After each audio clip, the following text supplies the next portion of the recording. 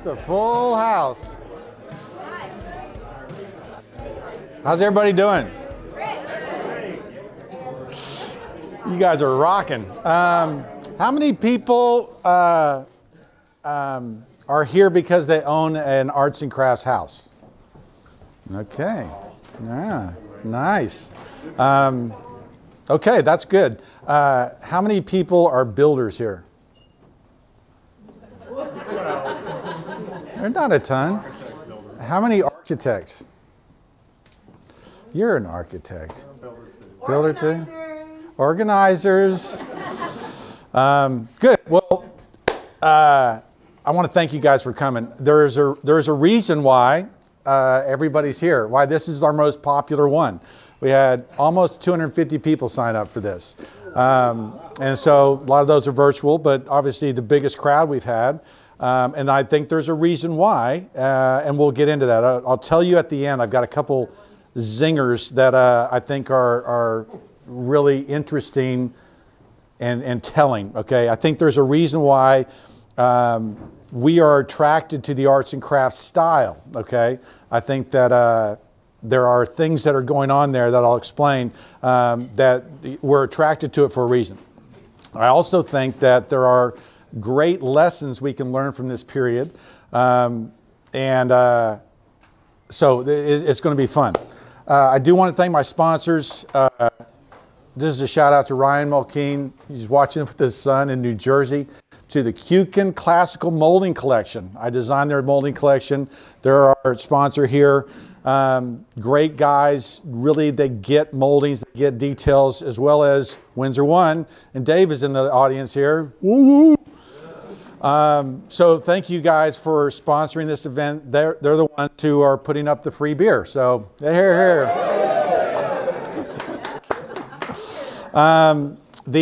So anyway, thank you. I also want to shout out to my buddy Richard. If you don't follow him, I got a free hoodie tonight. Isn't this awesome? So that's Finished Carpenter TV is on YouTube. That's Richard right there. Master Carpenter. Got me that. Really excited about that. I've got a chair here too. This is kind of a teaser. Got this chair. Anybody recognize this chair? You can take it home with you if you reckon. No, I'm kidding. Anybody recognize that chair? Who the designer of this chair is? Hans Wegner? No one? Okay. Wegner.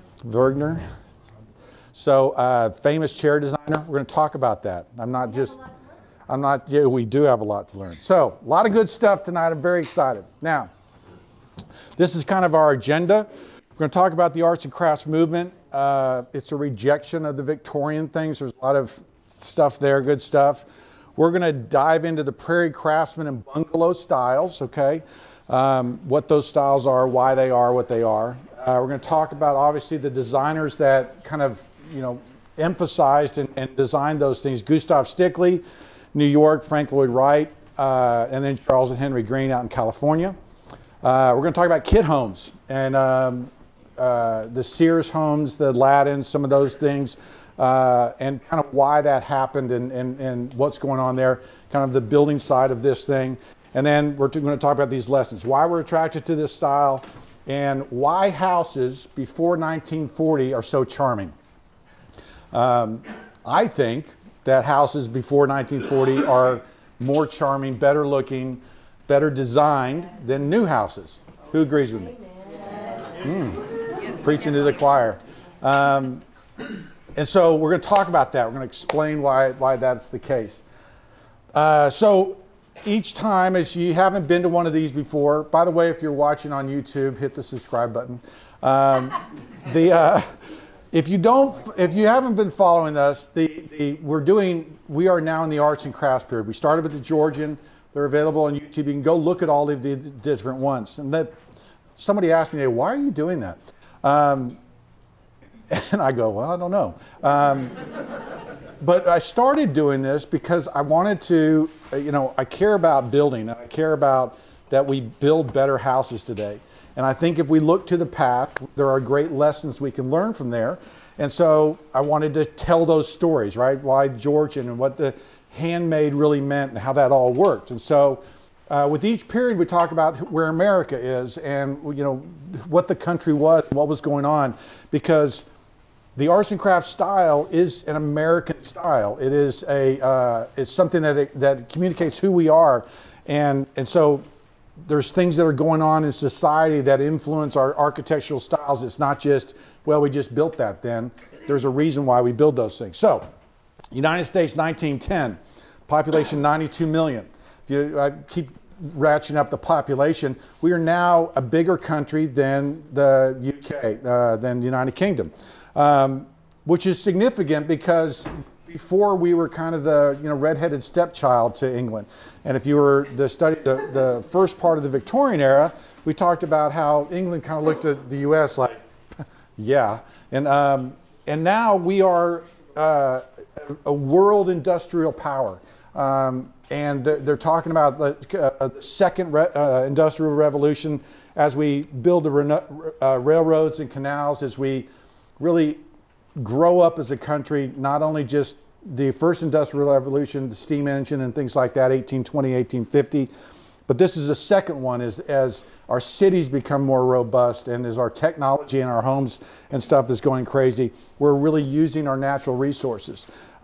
Speaking of immigration, the reason why we were able to grow at a rate of 25%, 20%, is because of immigration, right? Not only are we having a lot of babies, but there's immigration is just flooding into the country. Notice too, this is the last year where rural population is greater than urban population. So we are starting to fill up our cities. We're moving from the farms into the cities. And I think about a city like Fort Worth, driving around, we have a huge housing stock of arts and crafts house. Right? And you know, you think of Fairmount, Arlington Heights, I mean, they're everywhere. And so why? Well, because Fort Worth's really growing up then. There's industry happening here. People are moving in from the cities in from the farms into the cities. And this is the, you know, I guess this is the last year, last decade, and then starting in 1920, it tips over the other side. So a lot of interesting things happening in America at that time. So what is the arts and crafts era? What are the ideals? What's going on there? It really is, and as reading all these books, by the way, there's some good books here. Gustav Stickley, we're going to talk about him, but there are a ton. Somebody emailed me, what books should I be reading? There's like, I looked it up, and there's like 50 books like that you could read about this. And so there's a bunch of really good ones. This is an excellent one. Gustav Stickley, The American Arts and Crafts Movement. It has a catalog of his furniture in the back and a number of essays in the first part of it explaining how he did what he did, Gustav Stickley, who we're going to talk about in a second. And they certainly talk about the rejection of Victorian values, the rejection of Victorian knickknacks, and we're going to talk about that. Simplicity and respect for materials and craft, right? Look at this little writing desk. Look how simple and clean that is, right? It's stained grade woods. It's honest joinery, right? The joinery that's coming through that's pegged. It's not flowery, it's not ornamented, right? And so very different from the things that are Victorian. It is a change of taste, and there is a new approach to the home. We're going to talk a little bit more about this, but there is no doubt that as cities grow, okay, people begin to look at the house and how they live in the house much differently than they did maybe when they were on the farm. And so we're going to talk about that. How we got here. It goes all the way back to the Crystal Palace exhibition in England in 1851. Okay, so this exhibition, remember the Crystal Palace exhibition, they build basically a glass house, right, all from pre-manufactured metal parts. And it was a chance, kind of the first World's Fair, all these countries come in and kind of show off what they got. Well, we remember it for the advancements in Industrial Revolution. But what they talk about at that time too is all the cheap products that are there, right? Things that were cast very cheaply and cheaply made. And the early kind of grumbling against the over-industrialized Victorian era begins to happen here. John Ruskin, there's a sign up there that has one of his quotes. Gustav Stickley loved to quote about John Ruskin about art and craft and design. He you know, he dies in like 1870, right? And Pugin was the one all about Gothic styles and the guilds and things like that. These guys are hearkening back and talking about how things used to be made, how things should be made. That if we look back to the past, these were handmade. So their voice really carries forward.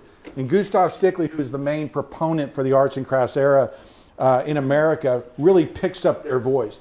The first 2 issues of his magazine are about William Morris and John Ruskin. So these guys are very influential.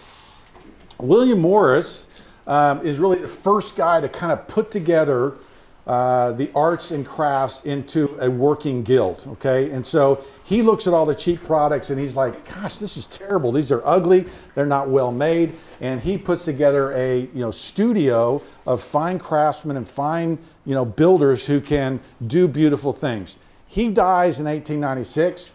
Gustav Stickley really picks up his mantle and carries it forward.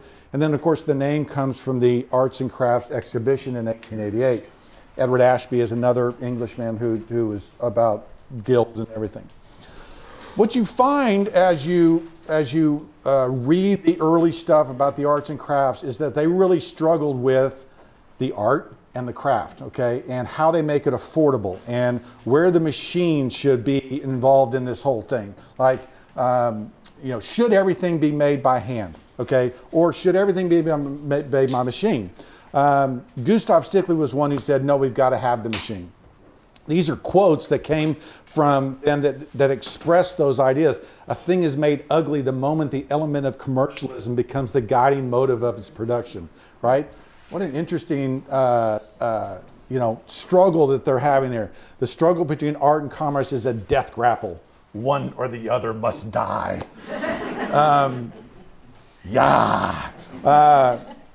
So they are trying to figure it out. One of the criticisms of the arts and crafts era is no one could afford it, right? That they would spend time, William Morris's papers and the rugs and the things they were doing were handmade and beautiful, right?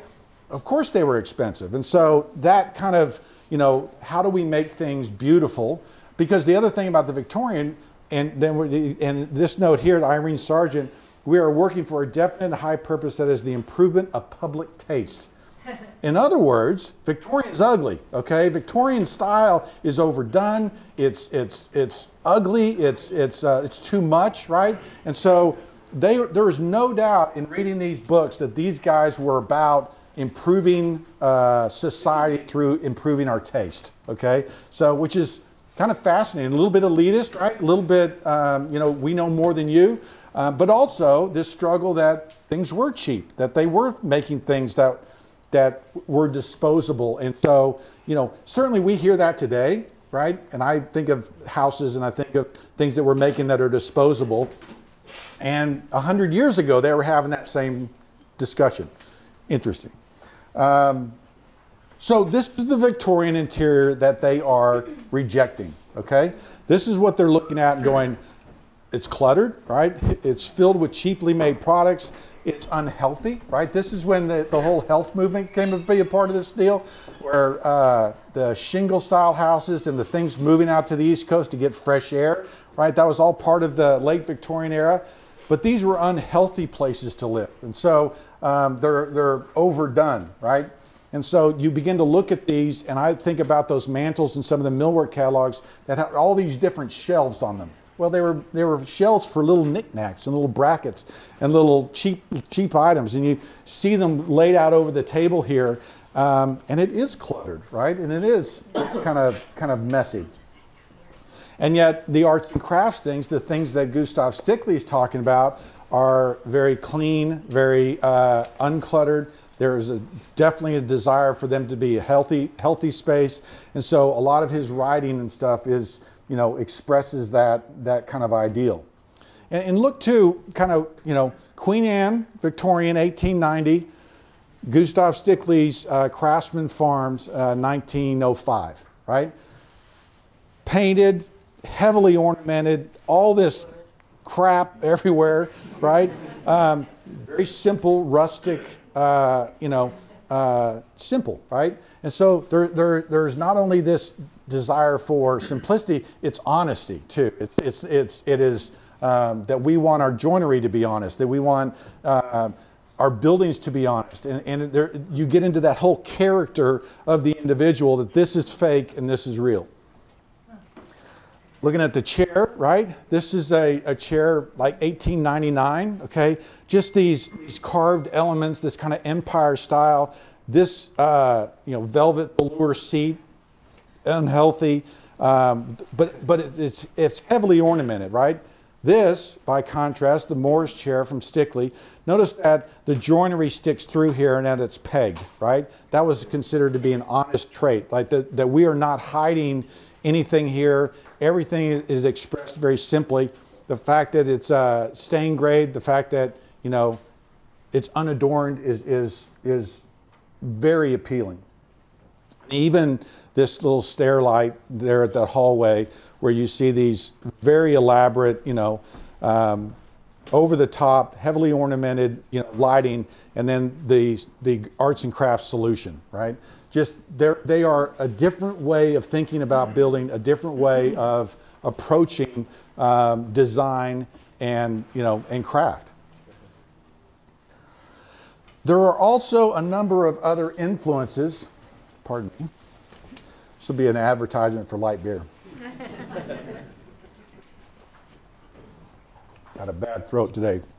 There was also a number of other influences, and what's clear, and we'll talk about it when we talk about Stickley, is this is a very brief thing that comes up. I mean, Gustav Stickley, we'll talk about in a sec, starts in 1901. He's bankrupt by 1915. Okay, so it is a brief window of time. And there are a number of other influences going on here that are speaking into what house style should be. And one of them is certainly women's magazines.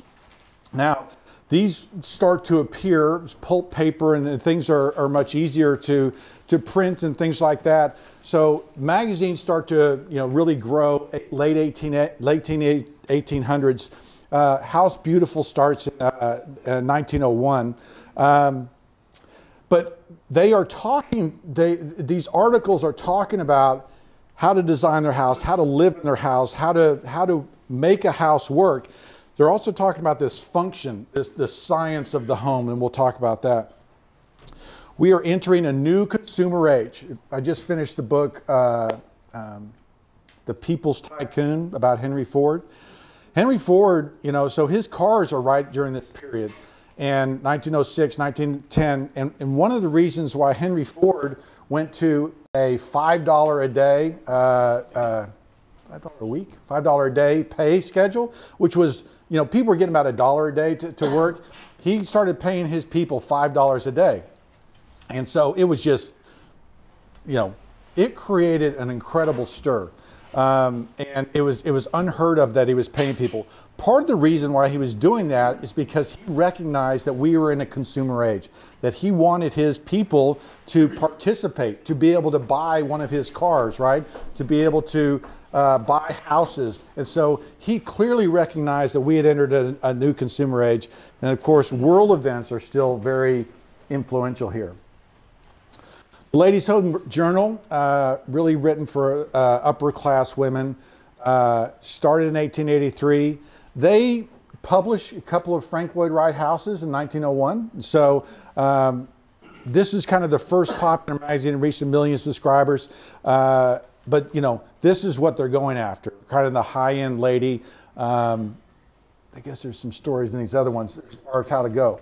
Good Housekeeping, 1885. Okay, it's most popular in the 1950s and 60s. It's also geared to upper class women. Training for Domestic Service, right? Beautiful Pets. There's another. Anyway, Baby's Upbringing. They start a fascinating thing in like 1908 called the Good Housekeeping Seal of Approval. Okay. Now, we all recognize that today, but that started in 1908, 1909, yeah, 1909, as a scientific way of approaching the kitchen, right? And the scientific way of approaching household stuff. And they literally had a laboratory where they would test products. And so they were testing blenders and mixers and vacuums and all these different things.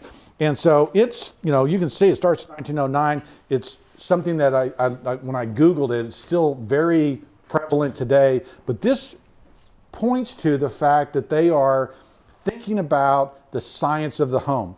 We'll talk about it in the next thing on Period Revival. We talk about kitchens, but the science of how a kitchen should work was something that was very important, in that we're going to study how many steps it takes. And they did these scientific, you know, stopwatch kind of studies on the kitchen to make it the most efficient space possible.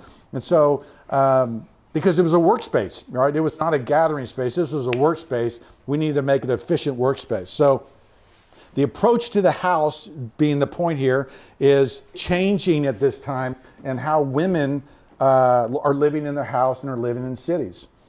House Beautiful, 1896, also popular in the 50s and 60s. It's really the magazine that promotes the arts and crafts ideals the most.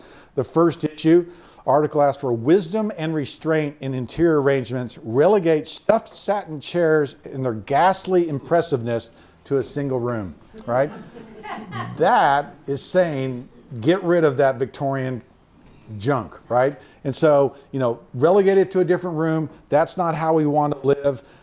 This magazine was the most consistent champion for, you know, Gustav Stickley and those people. But you see that, you know, they're beautiful magazines, right? They're very appealing. They're very charming. They're inviting. I was trying to think. There's some titles here that were really pretty interesting. But these are taste leaders, and they're speaking about the number of different voices that speak into this arts and crafts thing. So as we study Gustav Stickley and Frank Lloyd Wright, you're going to realize that one of the reasons it's short-lived is because there's so many other voices going on out there, and there's a lot of different people clamoring for how we should live. And then the last thing, this world event thing, okay, I'm going to go back to the World's Fair. This is something we studied last time, right? This is the slide I was showing you from last time. Why am I showing it to you again? Well, because there's the Japanese pavilion, the Hohoden, was on an island at the World's Fair that was incredibly influential to the arts and crafts era. And I'm going to point out a couple of these details they're going to show you. But as I read about this, it's clear that the way this thing was built, the way the craftsmen put it together was all part of the, it created a stir. And so basically the Japanese, the country sent over all these craftsmen, and it ended up costing like $650,000 back then. And they assembled this thing with their craftsmen. It was a reproduction of one of their famous historic buildings. Well, if you look at it, notice the deep overhanging eaves and the way it's put together. Just remember these images, because we're going to talk about them later when we talk about Frank Lloyd Wright. The deep eaves, exposed rafters, the craftsmanship, the simplicity. These are all ideals that we'll talk about with the arts and crafts thing. This is 1893. Now, not coincidentally, Charles and Henry Green stopped at the exposition from St. Louis on their way out to California, and you're going to see their stuff there. Frank Lloyd Wright in Chicago, this is where this is, greatly influenced by this building. And if you remember, you'll remember this inside, right? Notice how uncluttered it is. You know, notice the serene calmness, handmade. Notice the joinery that's going on here with these beams and other thing. Remember that image right there. This was a powerful piece of documentation that really we're going to get to much later. Okay, so these styles, I've got them broken into craftsman, bungalow, and prairie. Okay. Now, Virginia McAllister, in her book, The Field Guide to American Houses, does not have craftsman, does not have bungalow as a style. Okay, now why is that? Because a bungalow is a small house, right? We think, or I think, of bungalows today as being, you know, a low-pitched roof, but in the early turn of the century, they speak of bungalows as any house. I mean, there's Mediterranean bungalows, there's English bungalows. So it was a small, simple house as they describe it. So she really only breaks this time to into craftsman and prairie styles, and I've kind of followed that. Now, Gustav Stickley. This guy's crazy, okay? This guy is a magician. This guy's a fool. This guy is a dreamer. This guy's a risk taker.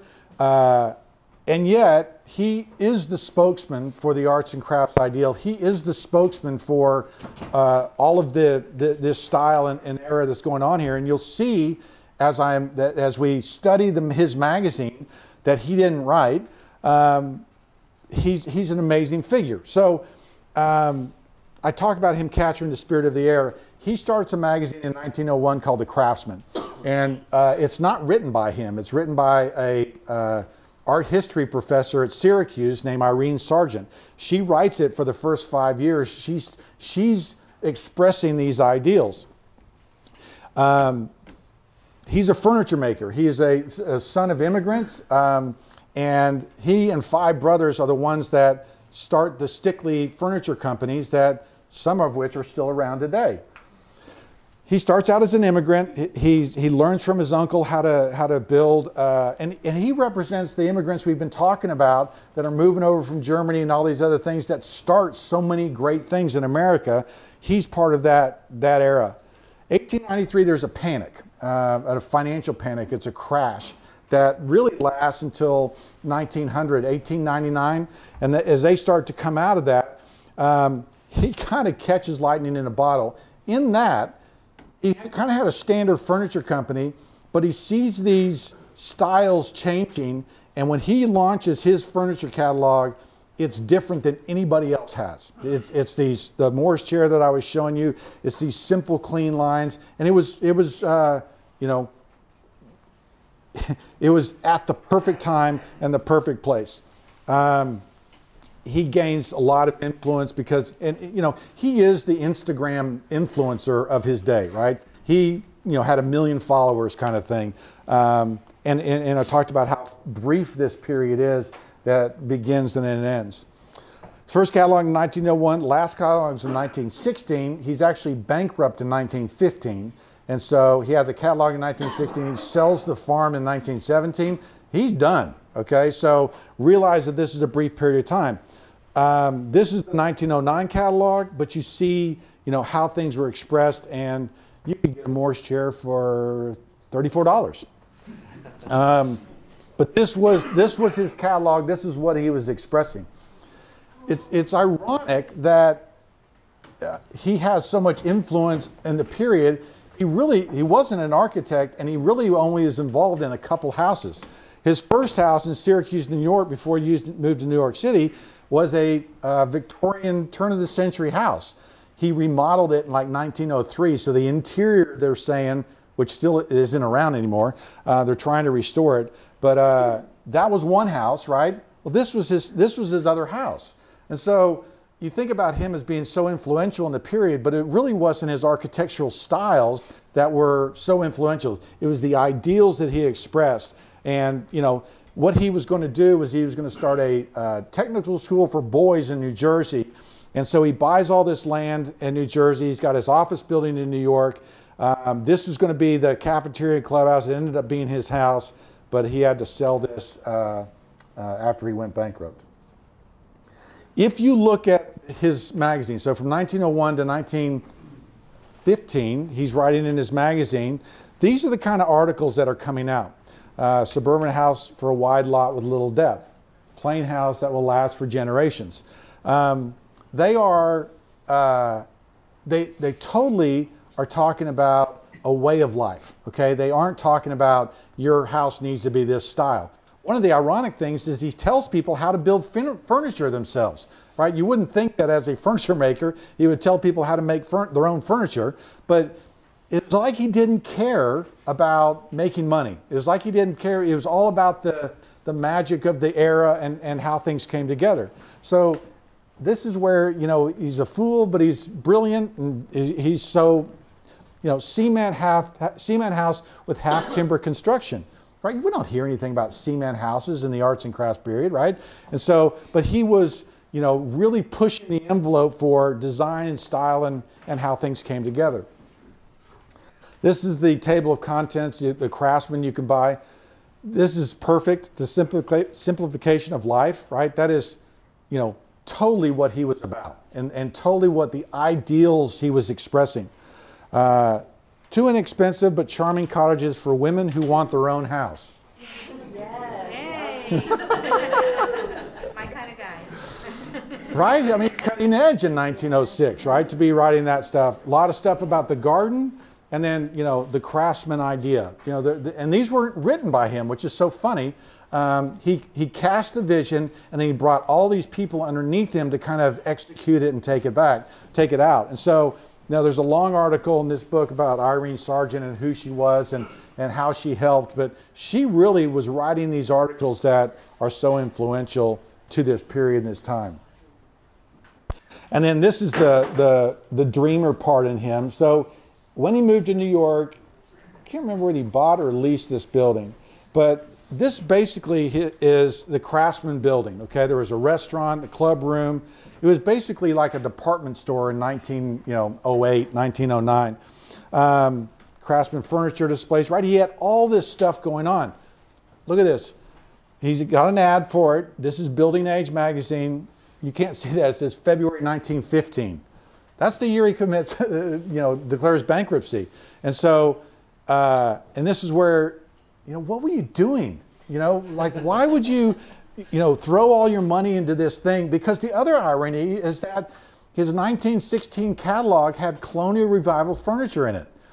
So he already, as a business guy, he saw the writing on the wall that the arts and crafts furniture was over and he was going to do colonial revival stuff, right? Because he had to sell things. And that as a pure, speaker and, influencer of this era, he was trying to do this.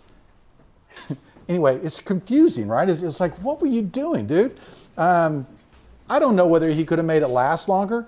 As we talk about the Green Brothers out in California, they don't last much longer than this period too. There's totally a change in taste, but anyway, he's a fascinating figure to me, Gustav Stickley, and what he was thinking and what he built and how he did it. These are Craftsman-style homes we're very familiar with. I've always called them kind of Craftsman bungalow prairies kind of thing and kind of grouped them all together. There's a lot of similarities. This is from Virginia McAllister's book. This is from a home builder's catalog. But these details, I mean, these porches are just so typical. I just did a video on tapered columns and how they do that. The brackets, the eaves, the ideas that they're expressing, right? These were simple houses and beautiful houses. Examples of them built from early, and the other interesting thing is that a lot of these catalogs are 20s and 30s, right? They start to stop being built in the 30s or late 20s. Not many are built in the 30s, but the style of the house really carried on for quite a bit of time, certainly longer than the furniture did. These are some examples in Fort Worth, how they might be expressed. The simple everyman house, this is in Arlington Heights, that's in Fairmount, right? So they're around, and these are the ideals that that are expressed and are so simple and charming and lovely. Any questions about Stickley? Charles and Henry Green. They're amazing architects. Most of their work's in California and Pasadena, where they built the ultimate bungalow. Anybody been to the Gamble House in California? I just did a video on it. It is a mecca. You've got to go. It's a religious experience. They attended trade school, so they actually were trained as craftsmen how to build things. And then they went out to California because their parents had moved out there for health reasons. They stop in Chicago and see the Hoden exhibition, greatly influenced by it, and you'll see it in their houses.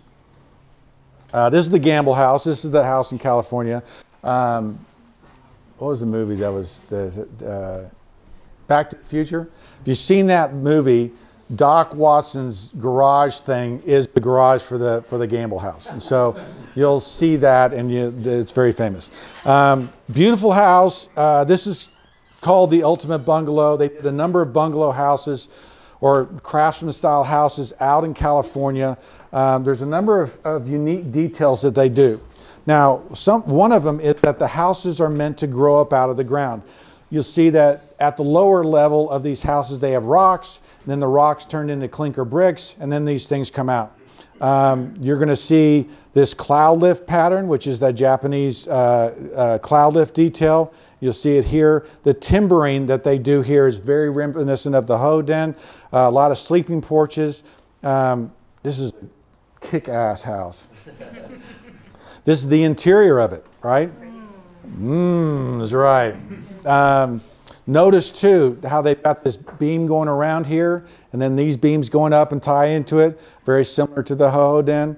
But the woodwork in here is just freaking awesome. As a woodworker, I can say that.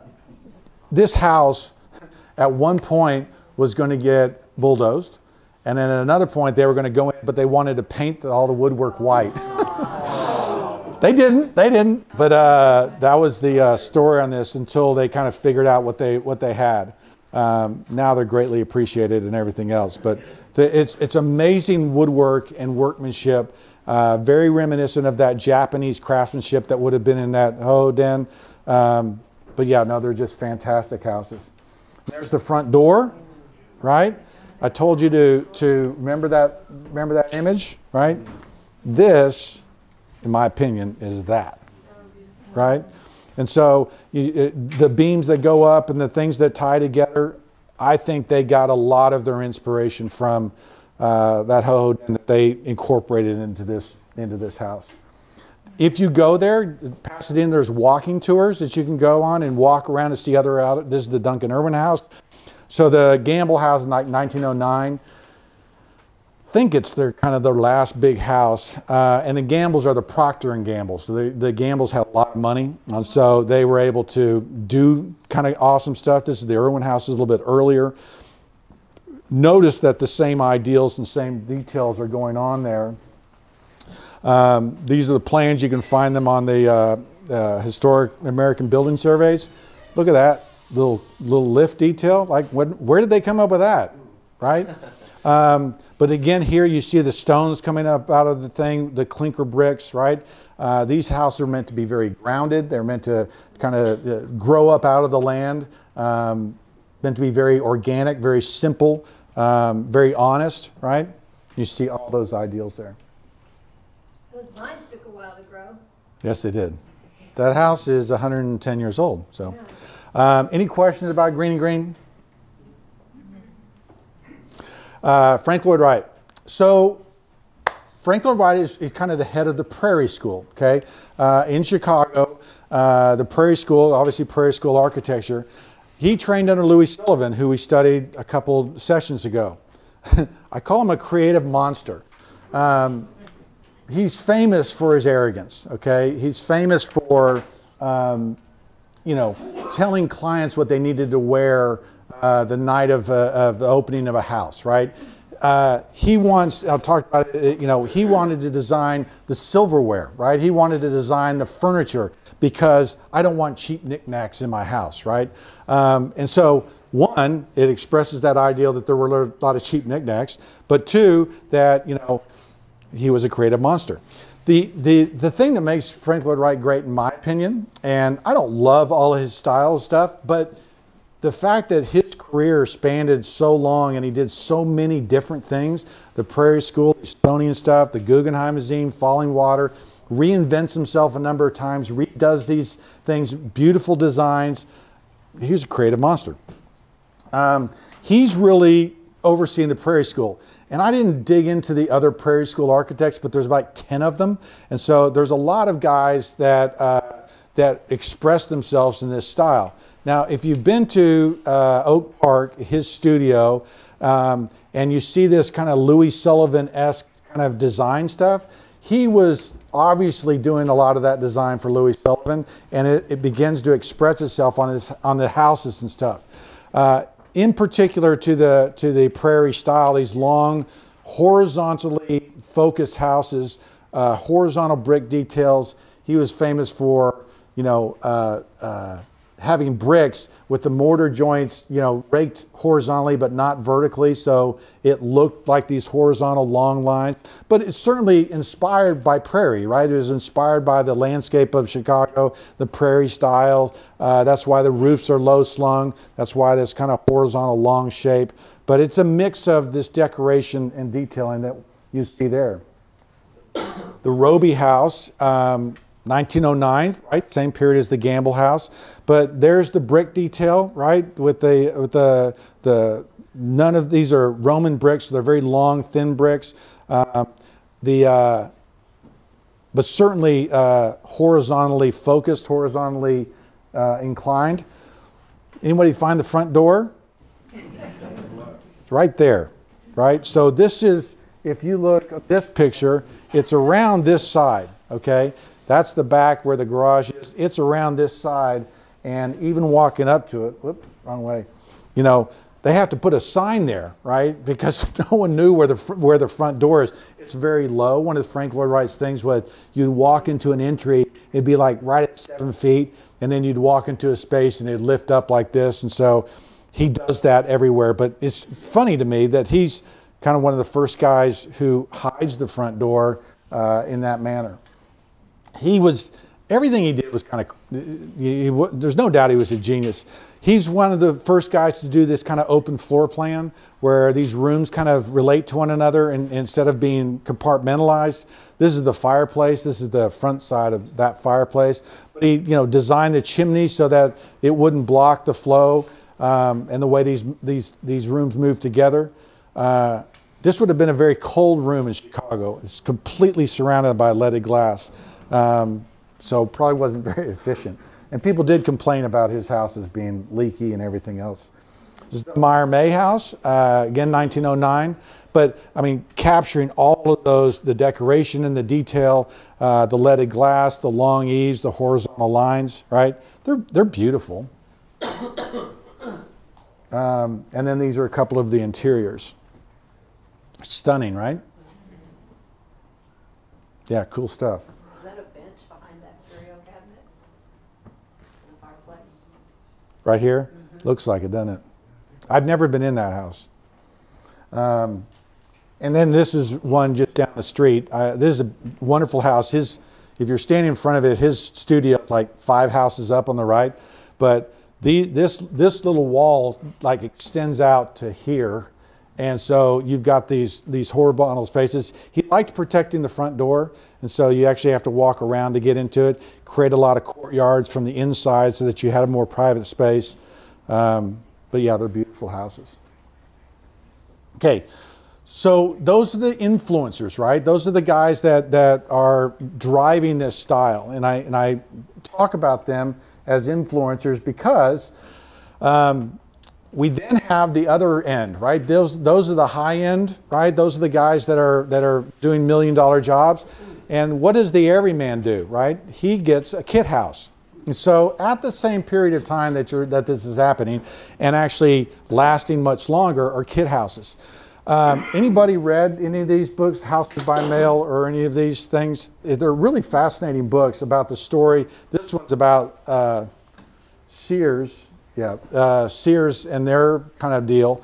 But a number of companies were involved in kit houses, and we're going to talk about kind of how and why it worked, and maybe why it doesn't work today. These were the companies that did kit house building, right? Aladdin until '83, right? They lasted quite a long time. That's the latest one. Yeah, Lewis was 75. Sears and Roebuck, the most famous, they did between 60 and 70,000 houses. Probably 40,000 of those were done between 28 and 31. Okay, so they figured out how to get better at it, and we'll talk about that. These were, the way they were marketed is they were made for someone who wanted to save money. Okay, and it doesn't look like, when you look at the catalogs and you look at how pretty those houses and those renderings are, that's what was taking place. But there was a lot of people who couldn't qualify for a house. Now, this is 1920. The FHA doesn't have a federally funded mortgage, a 15 or 30-year mortgage, until 1935, right? Because of the Great Depression, they're trying to make houses more affordable because everyone was losing their houses. And so at this time, to get a house, you had to, we'll see prices from, $1,000 to $5,000. But you had to pay that loan back within 3 to 5 years. So, imagine paying your mortgage off in 3 to 5 years. That would have been hard. And so they didn't really have financing. So kit houses were an inexpensive way to build. A lot of times they go out to farms where they didn't have the labor. A lot of times they go to, what are they called? Factory housing, right? Like Long Bell, when they built their city in Washington, they would contract with a company like Sears or Aladdin and build 3 streets of houses from kit houses. It's amazing. We'll see it, I guess, in a second. There was a problem with qualifying loans. There was, if you couldn't qualify for a loan with your bank, you were, so these were troubled loan people, right? You couldn't get a conventional loan. You oftentimes got a kit house because, especially when Sears figured out how to do the financing, they got a lot more business. Did the kit house literally have everything you need to build that house? Everything but the cement. But like nails, hardware, bathroom fixtures. Hold that thought. Okay. I'm going to show you. It seems like a no-brainer that Montgomery Ward's and Sears would sell kit houses, right? If you've ever seen their catalogs from the 1880s, 1890s, they were this thick, and they carried everything in the house, right? And so you could order anything you wanted for your house from the Sears catalog. So building kit houses seemed natural because they wanted to sell building materials. They wanted to sell this kind of stuff, and these are the Montgomery Ward's and Sears version of the building catalog. But they failed for a long time, and Sears could not make their kit house thing work. And so in like 1912 or something, they put this guy in charge of it. I can't remember his name, and he's the one who figured out how to make it work and how to make it profitable. And then when they figured out the financing, it just went gangbusters. Yeah, their biggest year was 29 to 31 when they figured out the financing. It came in 2 freight cars typically, okay, and it did carry everything for the house except concrete and plaster. They say that they stopped doing it as houses became more technologically advanced, although we know the Aladdin did it for much longer. Most of them peter out in the 30s and 40s because of World War II and the Great Depression. Sears actually stops doing it in like 33 and picks it up again in like 35, and then it stops by 40. So the Great Depression really had a tough time on this market. This is the most expensive house. The Magnolia, $58.49. I mean, look at all the things that downspouts, sash weights, hardware, eave trough, casing, that was for plumbing, colonnade roofing, painting materials, mantles, tile, grout, right? It's crazy. But the buyer had to know how to do all this himself. Yeah, and so, what's your point? This is probably from like this is 1918, the manual for construction, okay? So this, shows you the radiators, the tile, how these things go together. It was kind of an Odell's book, right? Which is how to build a house and talking about siding and trim. A lot of these kit houses, everything came numbered. So they knew that there was, people that couldn't afford or couldn't afford a builder. So literally the studs were numbered, like you could put it together that way. So a lot of them went a long way towards, improving the building process by making it a, paint by number kind of building process, which is kind of crazy. But they would have sent a book like this, right, along with the, how to do it, and, people would put it together. Now, if you read this book, It was a very popular book, 20 years ago. They've actually gone back and chased these houses down, and you can see them where they are and stuff. And if you go on the internet, there's tons of houses there. And so there's no doubt the houses were built. There's no doubt the houses were charming. It's kind of a fascinating story. This is the mid-range house, the Martha Washington. So they built these on slab? Or? The pier and beam. Yeah. And so it appears that a lot of people would do the excavation themselves, not always having a basement, and then would kind of build up from there. And then this was their cheapest house.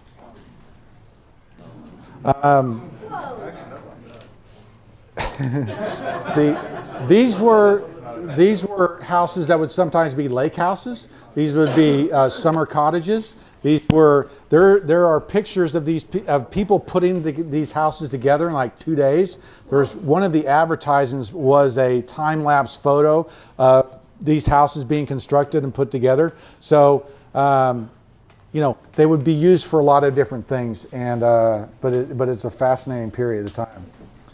And then here's some covers from Aladdin. Now, the reason why I'm showing you all this is because I'm asking the question as we get to the end of this period, why are these houses so charming?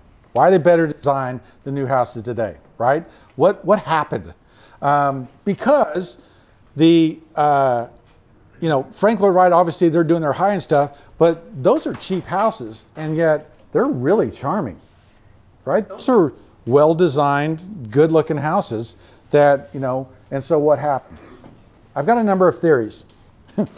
And this, just showing you all the different design influences, the different people. Remember, the magazines are speaking into the homeowners of what they should build. You've got the top designers like Frank Lloyd Wright.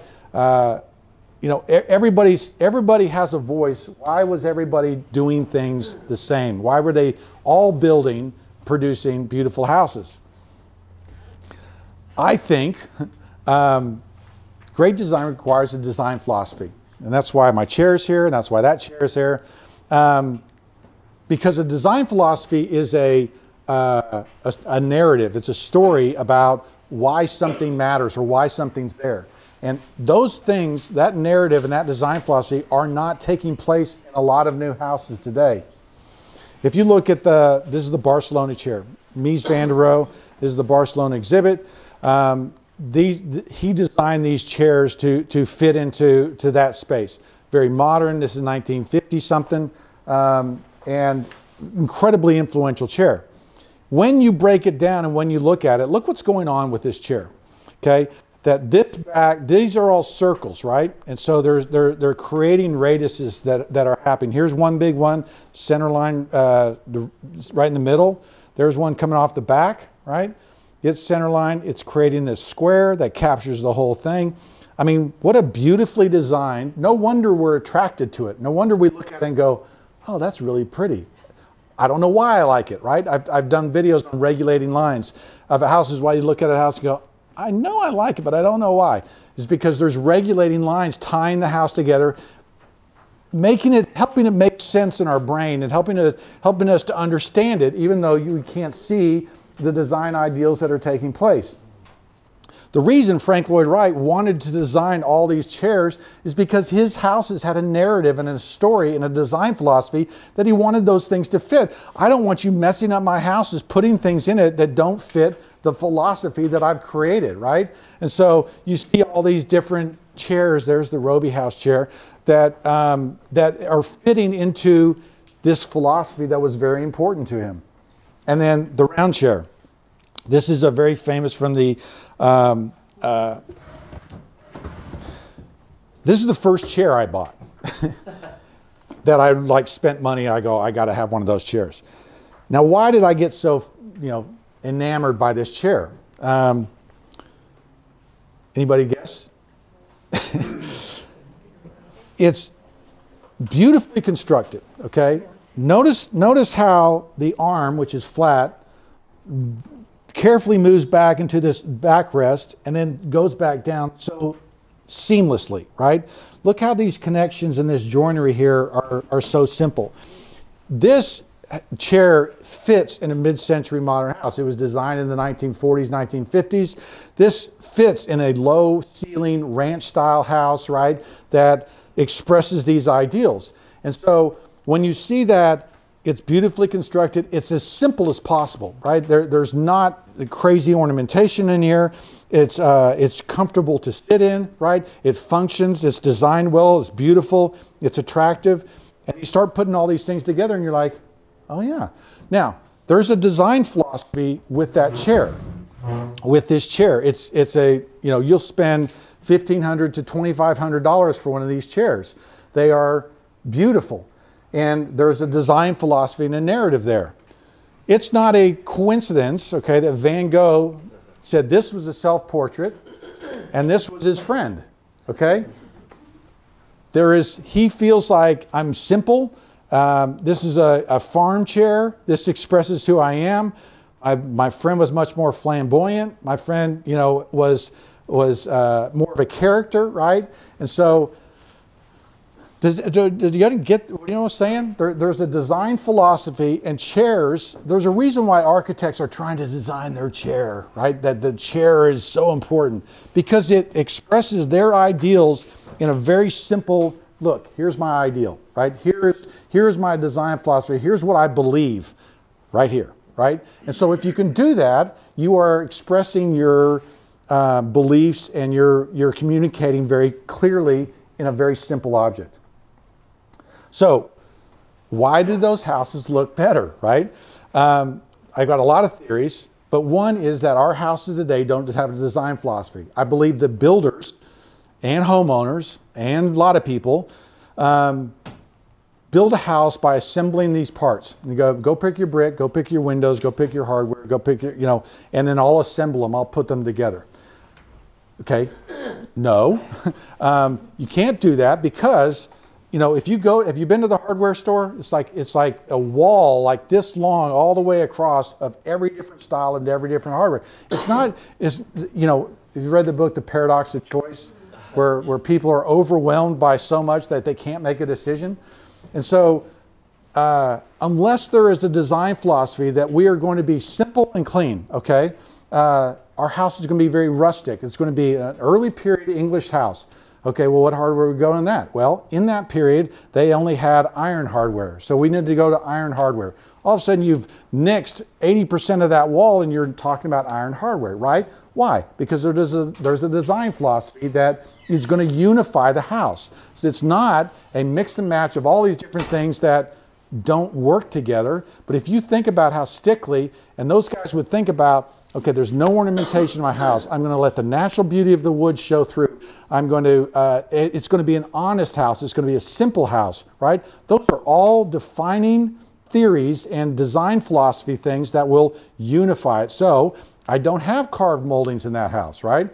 I don't have heavily ornamented things. I have simple things. And so there's the design philosophy. I think we've also lost a common language, okay?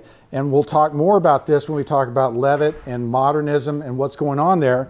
But the classical language, and I've said this before, it used to be that the chair rail wasn't understood.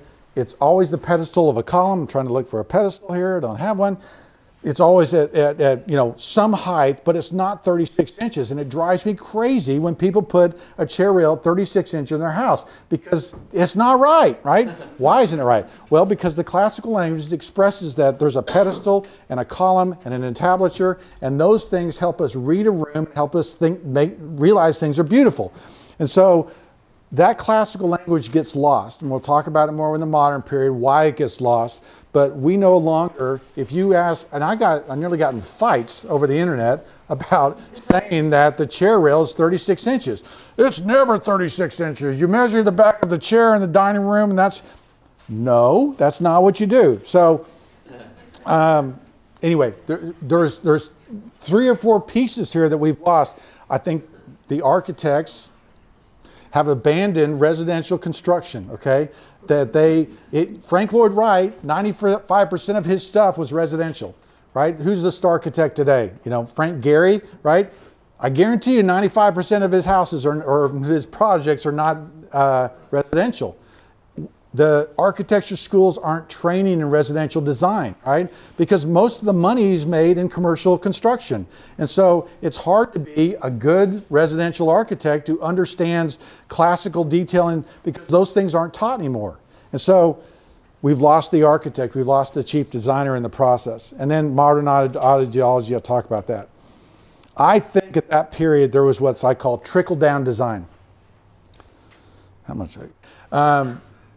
Trickle-down design was that Frank Lloyd Wright, Gustav Stickley, you know, the Green brothers could design something, and then these guys, any builder magazine could put these things together. There was home building catalogs from face brick companies. There was, you know, Longbelt Lumber had a home building catalog.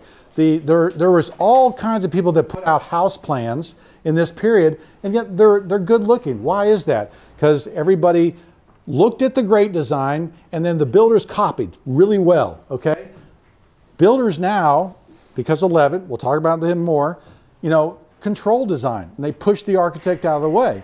And so there's not a designer in the process. What do builders care about? Making money, right? I don't blame them. I'd like to make more money, right? But they push the designer out of the way. We have ugly houses.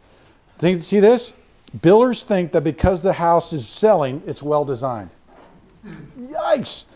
Homeowners think that because it was built, someone must have designed it. Both things are false. Okay? That's the problem.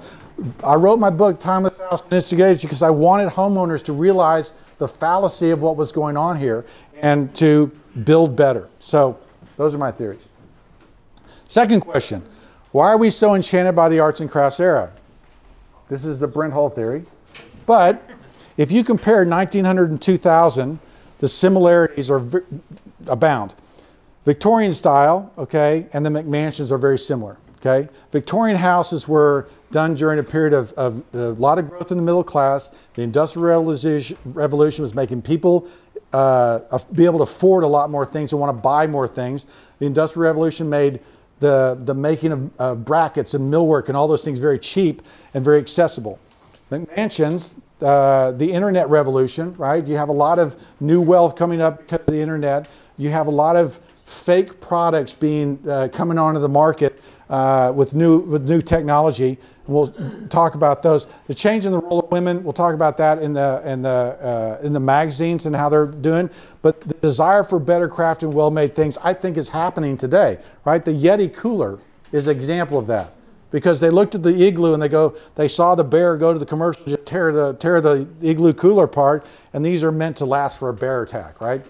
Like we have bear attacks attacking our Yeti cooler. But we want well-made things, right? We look at that and go, well, I want a better made thing. I don't want to buy something cheap.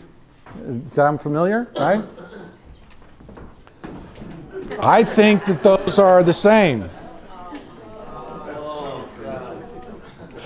So this overwrought, you know, crazy Queen Anne thing with all these different styles. I mean, the Turkish onion, the Queen Anne English stuff. I mean, all crazy stuff. And then this knucklehead. That guy has built that house like 6 times in the Metroplex. It's sinful. It's sinful. There is one in Vaquero. Bungalow house, right? A rejection of that Victorian stuff, a very simple, clean house. I think the cottage home movement is a return to simplicity. I think one of the reasons, what's her name? Joanna Gaines, you know, was popular because she caught this simplicity. You think of Sarah Suzanka's house, the book, The Not So Big House, right?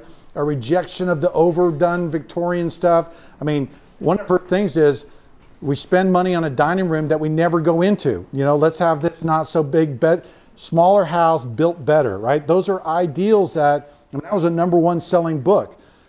Those things matter. And so, again, a similarity between the two eras. Lifestyle Revolution 1900, you have the early magazines and stuff going on. These magazines came out the same year. Real Simple Magazine and Dwell, right? Both expressing these simplified, simple ideas. What are they reacting to?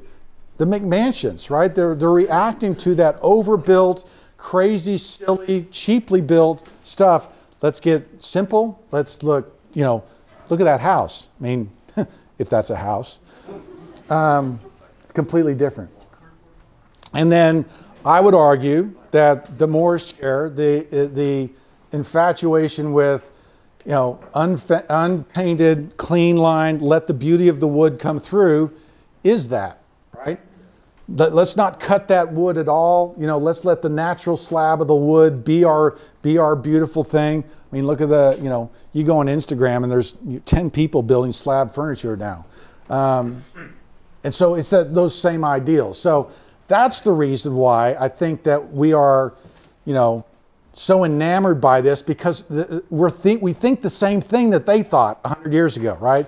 We're like, I don't like that. I don't want to express myself that way. I don't want to be over the top. I want to be simple. I want to build honest things, right? And so that's why. That's my theory. Anybody buying that? Yes, sure.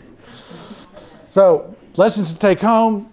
Work on this design philosophy if you're a builder, if you're a homeowner, if you're about to build a house, if you're thinking about that. If you're remodeling your bungalow, okay, there is a story, there's a narrative there that the new things that you put in, if you're going to put in a kitchen, okay, it probably shouldn't be ornamented with carving on it, right? And so there are ways to, infuse that same ideal, that same design philosophy, that story into your projects so that it doesn't look like 10 years later you come in and go, oh yeah, they did this 10 years ago. I remember that tile, right? Yeah. It's the same story, it's the same ideal. And then what I always say, looking at the past, by the way, shout out to my wife, all the cookies, all the food, all the other stuff. Come on, round of applause. Practicing the past, there's so much to learn in the past, so much great stuff. I think that's my last slide. Okay, and the next one's March 31st. We're going to be talking about the period revival, English colonial revival, all that stuff. Should be really fun. We're going to talk about kitchens. We're also going to talk about the technology that went into those houses. Thank you. Thank you.